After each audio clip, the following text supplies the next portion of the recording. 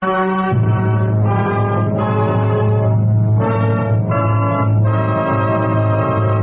Mutual Broadcasting System proudly presents the new series of Mr. District Attorney.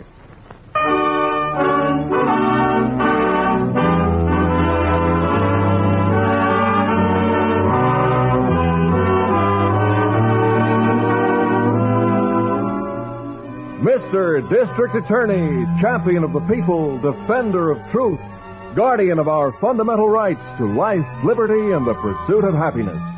Mr. District Attorney, transcribed, starring Jay Johnston in the title role, Len Doyle as Harrington, and Vicky Vola as Miss Miller.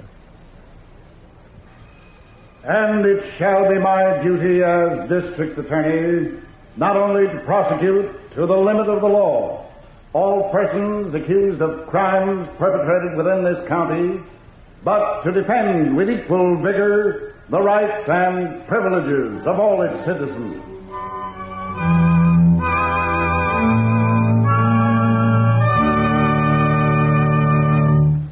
In a moment, Mr. District Attorney and the forgery-proof note. But first, if you're a teenager or older, you can play a vital part in the defense of our country. How? By joining the Ground Observer Corps. The Ground Observers have been set up to supplement the radar defenses of our country. If we're not to be caught unprepared, we must act now. The Ground Observers are located on the east and west coasts and in the northern Middle West. When the Ground Observer system is extended to the rest of the country, 300,000 more volunteers will be needed. Now, these volunteers contribute a few hours of their spare time each week, an average about 4 hours as usual. All Americans from teenage up are eligible to become sky watchers. No matter where you live, a bombing attack would affect you. If Los Angeles, Chicago, or New York were attacked, it would affect every farmer in North Dakota and miner in Montana. So why don't you join the Ground Observer Corps? Write or telephone your nearest Civil Defense Center. This message was brought to you as a public service.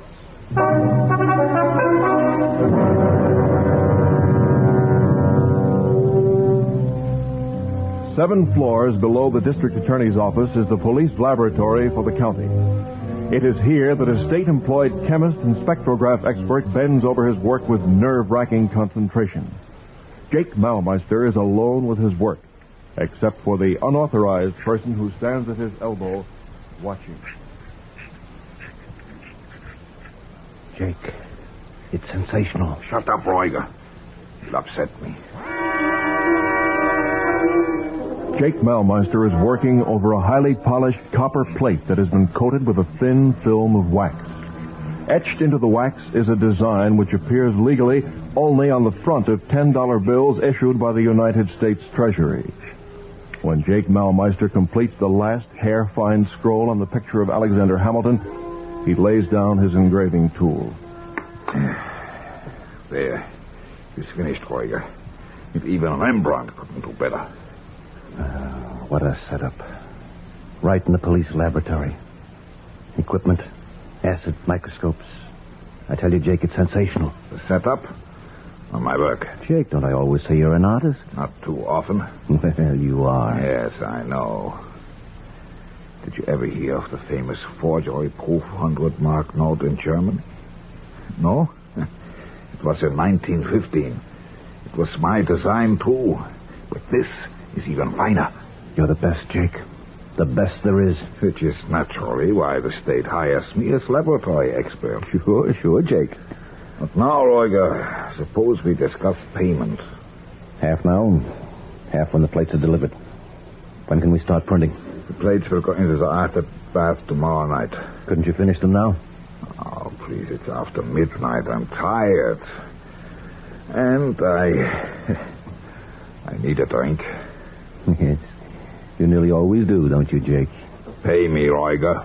Now. Okay. 2,500 now.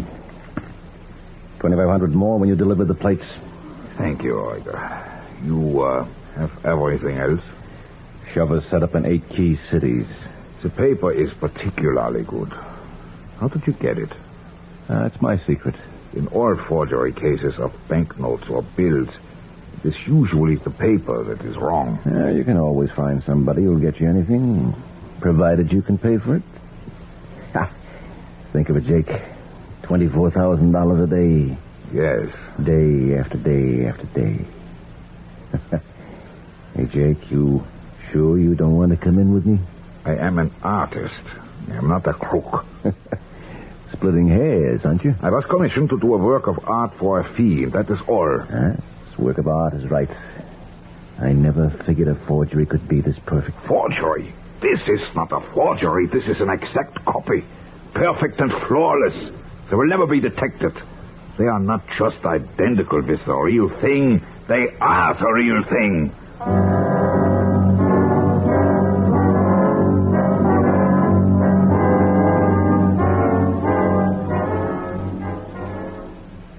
By the way, Chief, what keeps Jake Malmeister here so late? He worked last night until after midnight. And what were you doing out until after midnight, Miss Miller? Oh, now look, I came past the building in a cab on my way home from the theater. Oh. The lights in the police lab were on. I saw Jake through the window as he was leaving. As a matter of fact, I'm worried about Malmeister. Oh? Yes, he's been a lot of help to me on a lot of cases. Worried, Chief? But he's been drinking on the job. Harrington caught him a couple of times last month. Oh, people who are frustrated sometimes do drink. Yeah, maybe so. And this last week I've been piling work on him. All the documents from the Riordan case say nothing. A couple of hundred infrared photographs of the powder marks on the girl's clothing.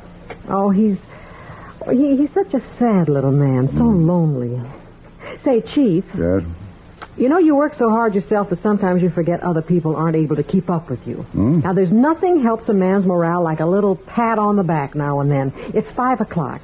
Let's go down to the lab and say goodnight to Jake. Okay, let's go.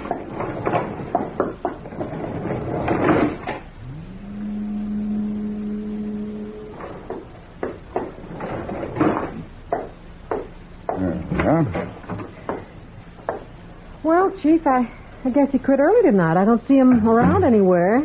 Fine he's gone home. Fine detective you are, Miss Miller.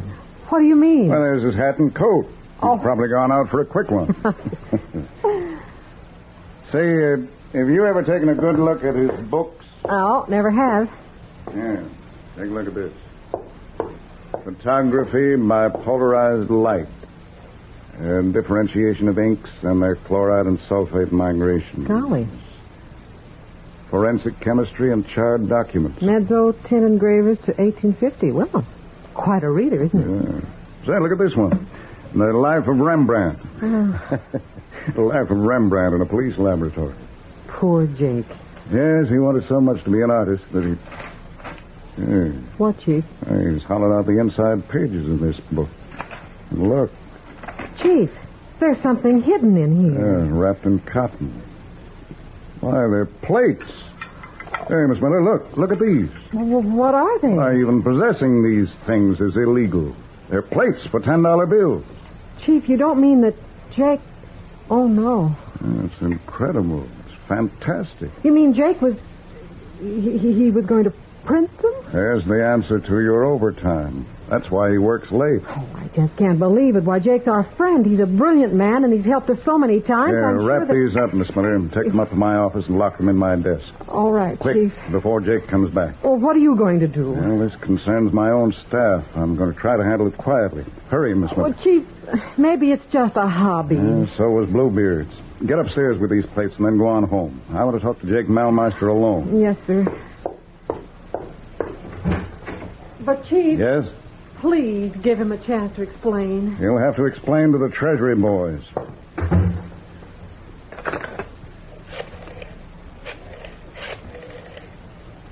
Hello, Harrington. Say, something's happened. Come down to the lab, will you? No, finish that up. About 20 minutes is fine. Wrong? Yes, I think so. Oh, and listen, send your stenographer over to the personnel department and bring down Jake Malmeister's records.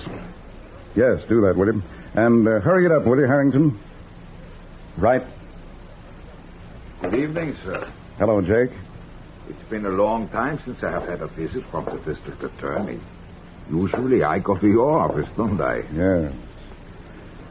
You been drinking again, Jake? Well, maybe just... I've been looking over your Life of Rembrandt. You what? Relax. Relax, Jake.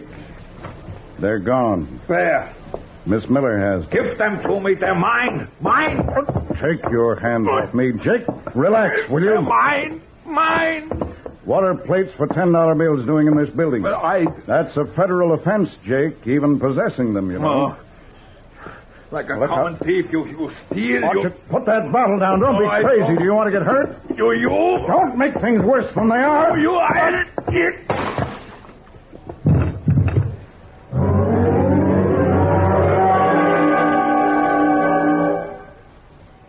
Mr. District Attorney continues in just a moment. But first, there's something in the air, something new in Mutual's air. Star names in stellar productions are adding their shine to the glittering roster of outstanding entertainment on your Mutual station. Such famous luminaries as Madeline Carroll, Arlene Francis, and Betty Clooney bring you programs that run the gamut from serious drama to gay humor to popular music.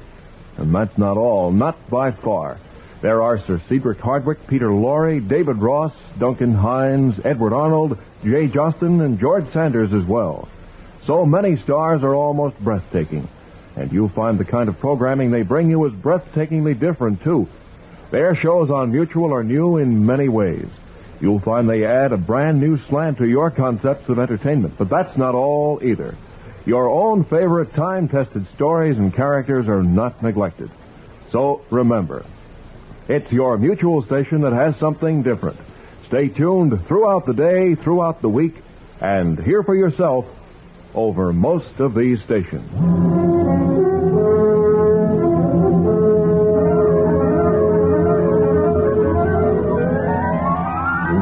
Fool, you drunken, stupid, wizened little crouch. Don't hit me. I came right to your hotel. What did you slug him for? Well, I don't know. You were drunk. No. Well, where are they? Where are those plates? The girl has them. His assistant. Who is she? Her name is Miller. Like, I couldn't help it. When he said the plates were gone, I lost my head. Yes. What did you do with him? I dragged him into the dark room and locked the door. You didn't kill him? No. But they may not find him until morning. Yes, I don't know. I'm so upset. All right. Where does this Miller dame live?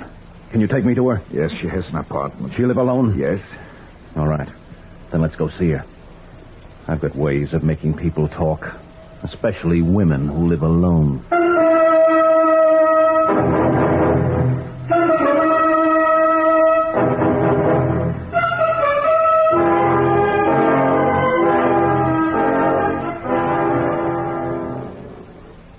Why, Harrington, I don't know where he is.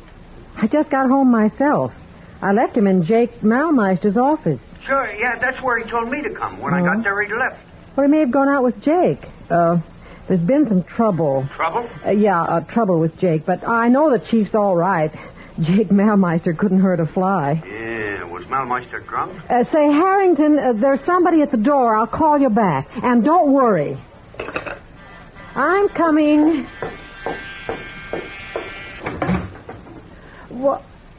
Why, Jake. Miss Miller, I'm in terrible trouble. You heard from the chief. Why, no, Jake. I thought he was with you. This is a friend of mine, Miss Miller, Mr. Euger. How do you do? Oh, hello. Well, Jake, what is it? Can I help you? Miss Miller, please, could we talk to you for a minute, please? We have both worked for him for such a long time, and I'm in terrible trouble. Why, of course, Jake. Come in. Thank you. Okay, Jake, lock it. Lock it? Say, Jake, what is this? Who are you? Now, look here. You unlock that door this instant or I'll... Miss Miller, you make one move, you'll get a bullet through your beautiful blue eyes. I want those plates. Euger, you said... Shut up, Jake. But you promised you wouldn't hurt her. Miss Miller, and I want those plates. Don't hit. Shut up, Jake. All right, Miss Miller, where are they? I haven't got them. Miss Miller, I'm not... Fooling you. Don't hit her. She's my friend. Well, she'll be dead if she doesn't talk. Now, listen, Miss Miller, I'm what's known as a con man. All my born days, I've needed money. And at last, I figured a way to make it quick. $24,000 a day, you understand? I haven't got those plates. That's all I have to say.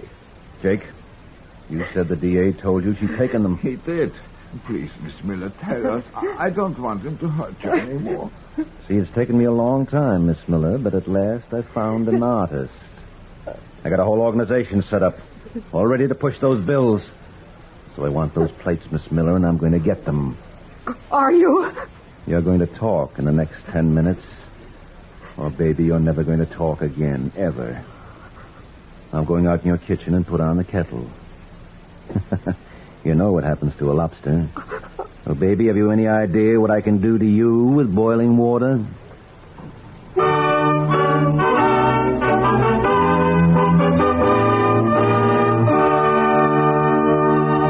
We'll return to Mr. District Attorney in just a moment. Some like it hot with the fierce clash of man's war against crime, and some like it cold with the dedicated purpose of a vigilant fight against evil. And some like it with the touch of the unknown. But practically everybody likes a good mystery, and Mutual brings programs to suit any preference. There's Counter Spy, the spine-tingling exploits of David Harding in his everlasting battle to preserve our country's security. High Adventure stars the adventure hero George Sanders, while Bulldog Drummond presents the suave and sophisticated private detective played by Sir Cedric Hardwicke. And with his own unique brand of hair-raising narration, Peter Lorre brings Nightmare. With great stars and great shows, you can't go wrong when you dial Mutual for mystery. Walk hand in hand with suspense, danger, and intrigue. Hear Counter Spy, High Adventure, Bulldog Drummond, and Nightmare every week over most of these stations. Oh, what have I gotten her into? Yes, hello. At the district attorney? That's right. Want to talk about Miss Miller? Yes. Want to keep her alive? Of course I do. Play it smart? If I have to. Believe me, smart boy, there's no other way. You pull the racket-busting routine on me, and your girl Friday will get it. I'm not fooling. I know you're not. So you'll cooperate? I'll cooperate. Be on the 3:15 train for Bennington City tomorrow afternoon. That's Sunday. I know the days of the week. I learned them in school. Yeah, but did you learn what's good for you? I think so. All right, sit in the last car on the north side next to the windows. If you're alone and everything looks on the level, I just might sit beside you. But if you're not alone... Yes? Well, let's put it this way, Mr. D.A. You double-cross me, and your girlfriend will be of no use to anybody except an undertaker. Hello. Hello.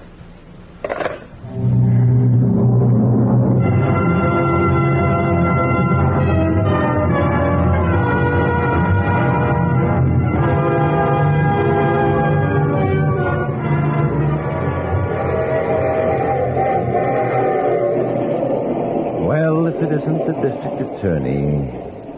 Hello. Mind if I sit down? Go ahead. Thanks. Hey, want to get right to the point? It's usually the quickest way. Yes. I had to use some boiling water on your girlfriend. That shakes you, doesn't it? Yes. Smart kid, isn't she? I think so. Worked for you a long time, hasn't she? Yes. Well, if you want to see her again, no funny stuff. You got it? Got it. She says you gave her the plates in Malmeister's office. Right. She took them to your office, locked them in the desk. Right again. They still there? No. Where? In my pocket. Oh, yeah? Mr. Alexander Hamilton's picture is pressed against my heart right now. Well, can I have them?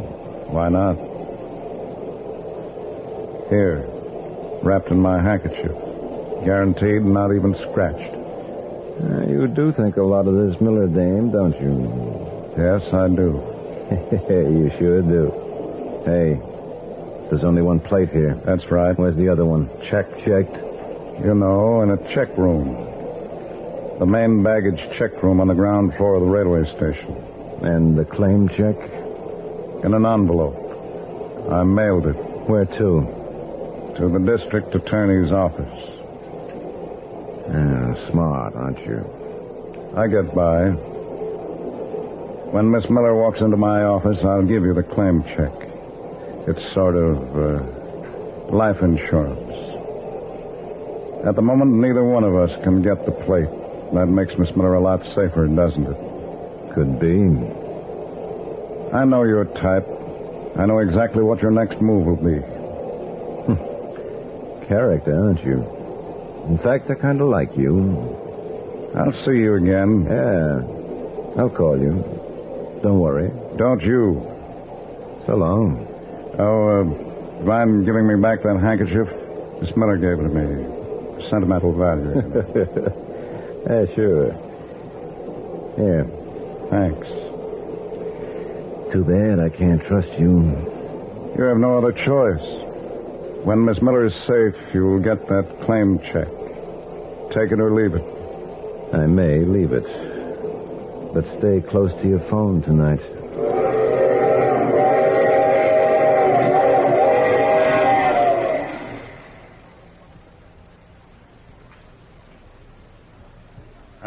Harrington, I haven't much time. I've got to do this my way. Okay, Chief, you're the boss. This man's smart and ruthless. He may not fall for it. He may kill Miss Miller anyway. But, Harrington, Yeah? I'm not taking any chances. When I'm ready for help, I'll ask for it. Okay. Now, rush that handkerchief through fingerprinting. It'll show fine traces of copper filings. If they use a 10% solution of silver nitrate, dry it in a dark room, and photograph it, they should get a good print. Now, get with it, will you? Right, Chief. I have to go. I don't want to be beaten to the kill.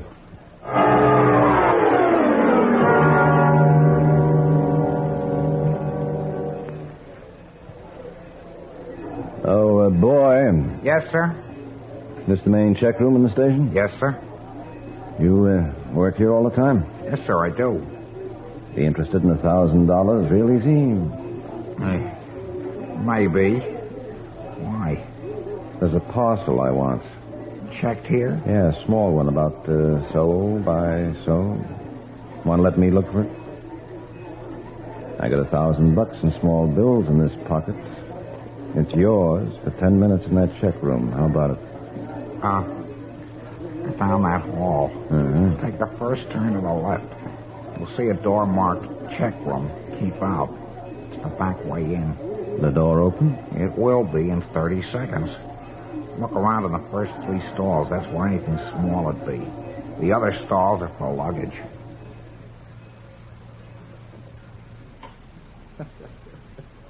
So I just went in and took it. How do you like that, Jake? I'm bored. Yes, he gave it to me just like that. Shows you what money will do, huh? I want to get out of here. This house is too lonely, too isolated. I'm worried. No, that's too bad. You need a drink? I wish this had never happened. Any trouble with Miller while I was gone? Oh, she's still locked in the room upstairs. We have to get rid of her, Jake. You mean kill her? Murder? She knows you. She knows me. She knows this house. She works for the district attorney. Don't be a sap, Jake. There's only one way to keep her quiet. Oh, I cannot have anything to do with killing. Well, you don't have to actually do it. What? But you'll have to take the rap. You see, Jake, I want things to quiet down. They have to before I can start printing those bills. So, somebody has to be thrown to the wolves. I don't understand. The DA has to have somebody, Jake. If he gets you, he'll be satisfied. He can charge you with possession of forged plates, kidnapping, and murder. Then he can mark the case closed. Somebody has to be the patsy. And now that you've done the plates, you're really not much use for anything else. Why, you rotten, filthy... Jake, you're too old to tangle with me, Jake. I don't... Now, think it over. It won't be so bad. You'll get used to it. Who's that? I will not kill. I won't. Shut up. Who could that be at the door? I don't know and I don't care, and I wish I was Fred. If you don't keep quiet, you'll get that wish right now. Now, shut up. I'll get rid of whoever it is.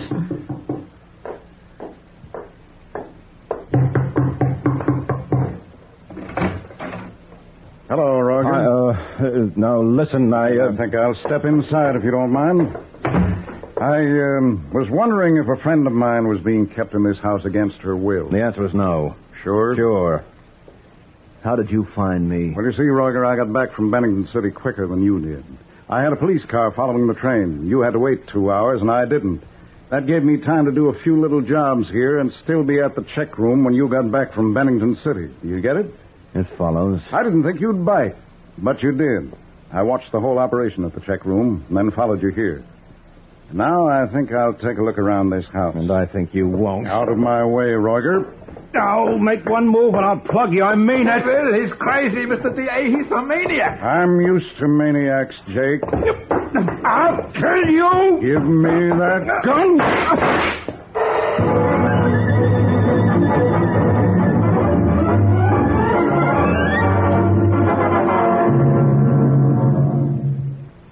Back to Mr. District Attorney in just a moment.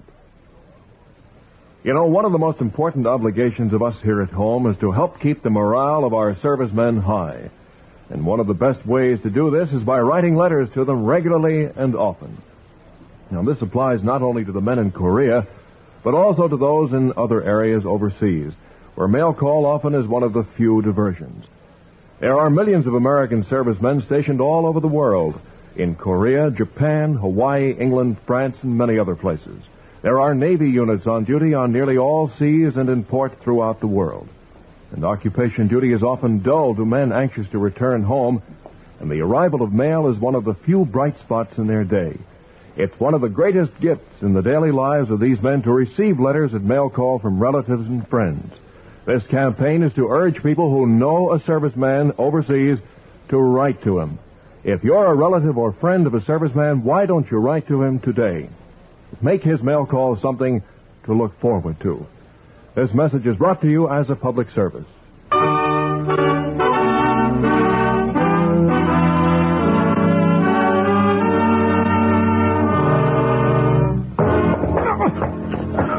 Drop that gun, Roger, or so help me, I'll break your arm. Oh, I'll break it. All right, get that gun, Jake. Yeah, I've got it. Now, Roger, I'll show you what happens to guys who torture women. What's the matter? Don't you like tangling with men? No, don't. Stop. Oh. Not so good with your fists, are you? You need boiling water. She's upstairs, Mr. D.A. All right. All right. Upstairs and to the right. Miss Miller! Miss Miller! I'm here, too. I'm here. It's low.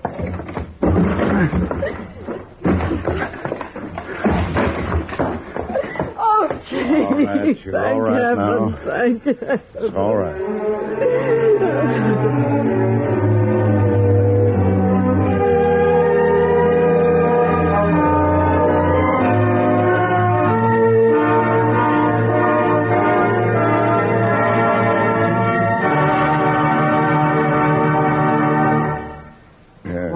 I don't mind admitting it. I've never been so terrified of a man in my life. All right, he'll be taken care of, Miss Miller. He's a 4-time loser, and he'll get life. Boy, that was nice work, Chief, following him from the check room like that. Yeah, you see, Miss Miller, as soon as I found out where the house was located, I called Harrington. The thing was, I couldn't be sure that Roger would fall for the check room gag.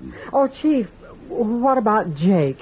Well, I've turned the plates over to the Treasury boys. I don't know. 5 years, maybe 10. He's throwing himself on the mercy of the court and pleading guilty. Hey, we better pick up that boy in the check room. Taking a bribe? Giving a parcel out with no claim check? Well, I think we'll let him keep that, Harrington. Huh? Roger's $1,000. What? Yes, I set that up with him beforehand, Harrington. You know, he's a nice kid and wants to grow up to be a district attorney.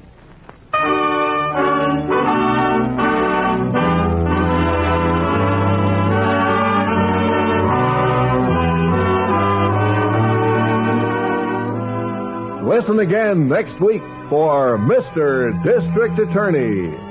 Our stars are Jay Johnston in the title role, Len Doyle as Harrington, and Vicky Vola as Miss Miller. The script was written by Harry W. Junkin. The program was originated by Phillips H. Lord, produced by Bernard L. Schubert, and directed by Leslie Harris. Join us next week at the same time for another transcribed case history from the files of Mr. District Attorney.